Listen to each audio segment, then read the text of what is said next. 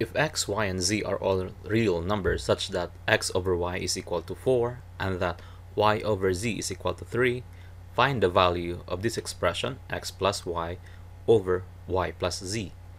Now, to solve for this one, at first glance, perhaps it may look complex because we don't really know things here. Like we don't know there are three variables, by the way, x, y, and z, and we are even looking for not just a simplified. We are even looking for a value for the value of the fraction.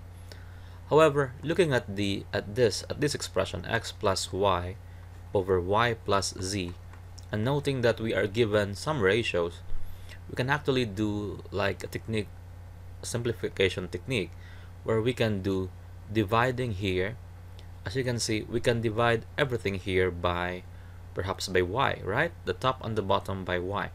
If we do that, what will happen? Or simply multiplying by 1 over y, or dividing by y, right?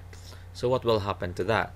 Now, what will be left will be x over y plus 1, and the denominator will just be 1 plus z over y.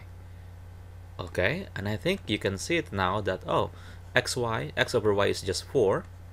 Okay, and of course 4 plus 1, the numerator, and the denominator will just be 1 plus, what is z over y? Well, it's not really given, right?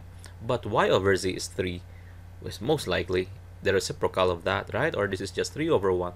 And of course, z over y will just be 1/3. Okay, so this thing here will just be 1/3. So we have a 5 over, what is 1 plus 1/3? 3 over 3 plus 1/3 will be 4/3. And simplifying further, 5 over 1, that 5 there is the numerator times the reciprocal of the denominator, 3 over 4. So the answer will be 15 over 4. Okay, that looks simple, right?